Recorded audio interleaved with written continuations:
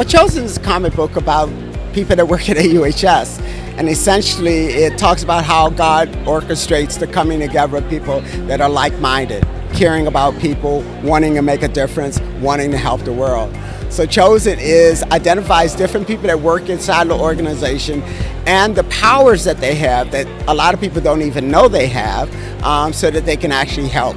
It takes place, the first scene takes place in a bar where this young lady is just depressed and she's down. She's basically been put upon at work.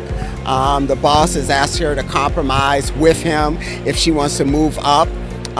She doesn't want to, so she's at a bar feeling pretty sad. This really handsome guy comes in who looks like he cares about her. In actuality, he's a demon.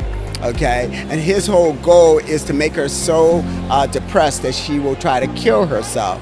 So he's behind her, really handsome, sucking all of her joy and energy out.